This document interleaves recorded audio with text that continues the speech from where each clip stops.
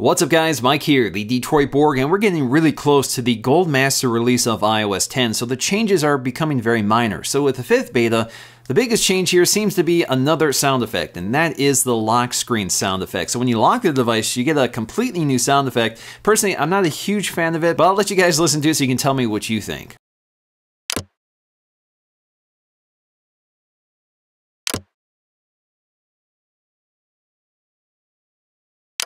Now, if you remember from the 4th beta, we also got some new keyboard sounds, and they're a bit louder now on the iPhone. They're about the same level on the iPad, so at least with the iPhone, they're more audible.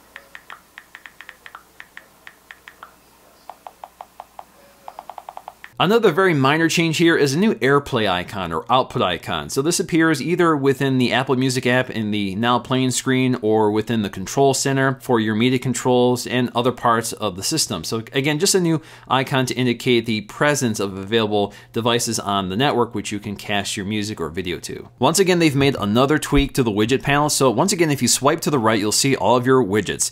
This time, third-party widgets will actually be displayed in a darker color, which distinguishes them from the system app.